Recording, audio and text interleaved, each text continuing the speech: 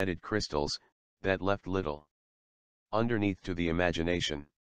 The singer cemented her role as a fashion luminary by receiving the 2014 Fashion Icon Award from the Council of Fashion Designers of America. Her trophy was presented by Anna Wintour, the powerful Vogue editor, who said that with Rihanna, the point is to be audacious, even jaw-dropping or button-pushing. Accepting the award, Rihanna spoke of her origins in Barbados, where I didn't have a lot of access to fashion. But, she said, fashion has always been my defense mechanism. Even as a child, she told the crowd, she used to think, she can beat me. But she can't beat my outfit.